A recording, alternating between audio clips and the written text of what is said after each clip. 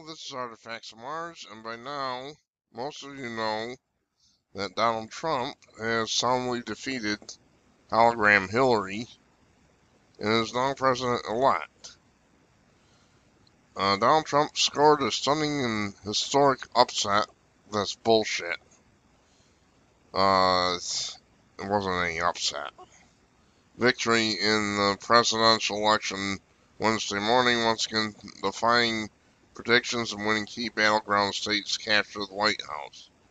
Getty supporters at the New York Hilton were sullen just hours before, erupted in cheers as GOP nominee closed in on victory, chanting, "President Trump, drain the swamp and lock her up," about Hillary Clinton. Celebrations grew wilder still when TV monitors showed people crying at Clinton's party at Jacob Javits Center. Ed Rollins, who ran Trump's Great America Super PAC, basked in victory. "We won the presidency, the Senate, and the House." When was the last time that happened? Rollins told the Post. The polls were bad. Trump is going to be president. He won this thing. He caught the wave of public discontent and wrote it. Washington has to be stunned. Now we're going to look at some of the other reactions here. The Hollywood leftists are going berserk, which is fine.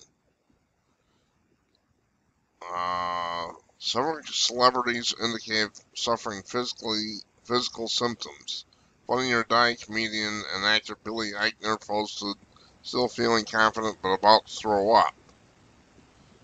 What do you do? Stick your tongue, your hand down your throat, finger, whatever.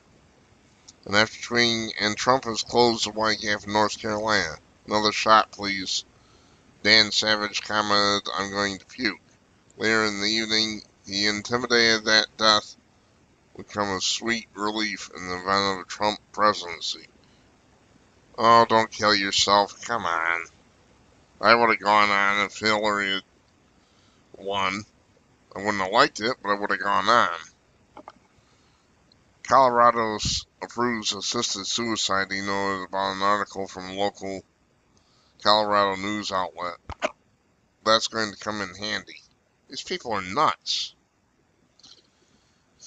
Model Emily Ratajkowski. Okay, I'm really getting nervous. Well, Khloe Kardashian expressed her view it shouldn't be this close. Singer Mandy Moore was flummoxed. "I'm absolutely beside myself right now. I can't believe the way this thing is turned around. You should have paid attention."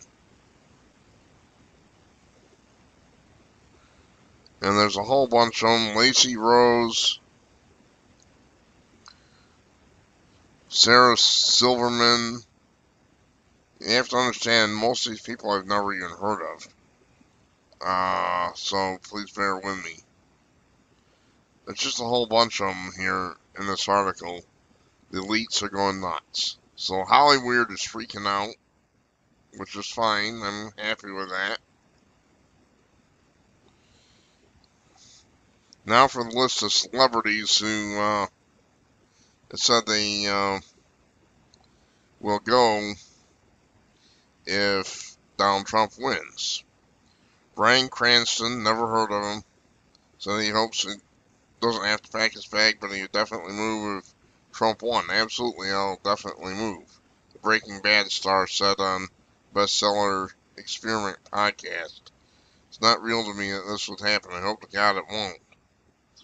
Samuel L. Jackson slammed Trump for running a hate-filled campaign, said he would move to South Africa if he wins. "See ya! If that motherfucker becomes president, I'm moving my black ass to South Africa," the movie star quipped to Jimmy Kimmel. "Don't let door hit you on the way out." Lena Dunham told Andy Cohen at the Matrix Awards that, "I know a lot of people have been threatening to do this, but I really will. I know a lovely place in Vancouver." The star and creator of HBO's Girls has been a vocal advocate for Hillary Clinton, Democratic nominee. See ya! Neve Campbell, an actress in on the political drama House of Cards, vowed to move back home to Canada, while Orange and Black actress Natasha Lyonne said she would hightail it to a mental hospital. Sheriff says she's headed to Jupiter. Alright, good luck trying to stand on the surface of that planet. Miley Cyrus wrote an emotional Instagram post in March that tears were running down her cheek and she was unbelievably scared and said, "I'm moving if he is president." I don't say things I don't mean. Barbara Streisand, who is a dedicated leftist, of course, told 60 Minutes that I'm either coming to your country or if you let me in, or Canada. Well, at least I've heard of Barbara Streisand. Most of these people I haven't heard of. Andy Schumer, Spain. Don't Chelsea handlers. Doesn't say. And just goes on and on. Jon Stewart. Oh, that would be a pleasure watching him go. He and a rocket going to another planet because clearly this planet's gone bonkers. Whoopi Goldberg.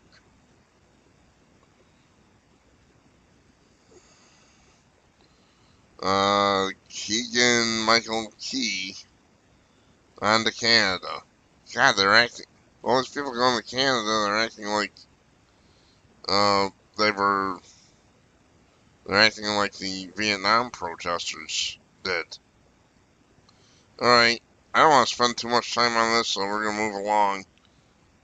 Next, networks brace for Donald Trump's momentum shocks. As his momentum shocks. The TV news people are pissed. They are not happy. After all the effort they went to get Hillary elected, and they just saw it go down in flames. Oh, did Artifacts from Mars say TV News wanted to get Hillary elected? That's what I said. Got a problem with that? Of course they did. Charlie Rose, Megyn Kelly. That's a piggy there. Chris Wallace. They're all pissed off. They can't handle it. Alright, and here's the dark side. I showed you the funny side, now here's the dark side. We have an insurrection building on the left coast. In Oakland, protesters hit the street after the election. No, they're criminals.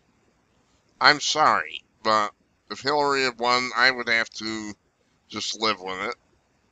You people on the left can live with it too.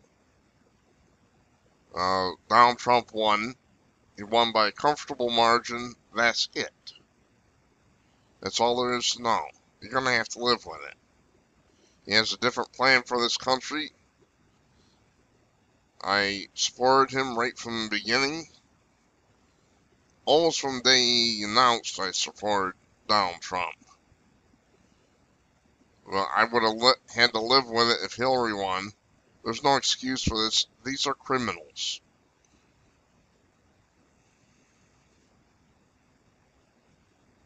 These are criminals who are going out and raising hell. This is an insurrection. And I'll tell you, swore an oath as a military, when I went in the military to defend this country from all enemies, foreign and domestic. So did all sorts of guys. Don't give us the opportunity.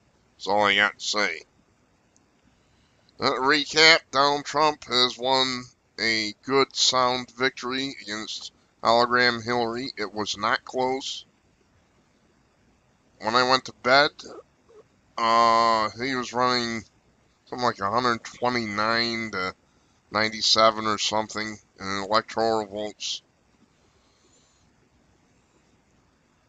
And then I get up and I was afraid to look. I was afraid that because the New York Times was saying Hillary had an 80% chance of winning, even though it looked like he was way ahead, so I got kind of depressed and I didn't want to deal with it until the radio came on.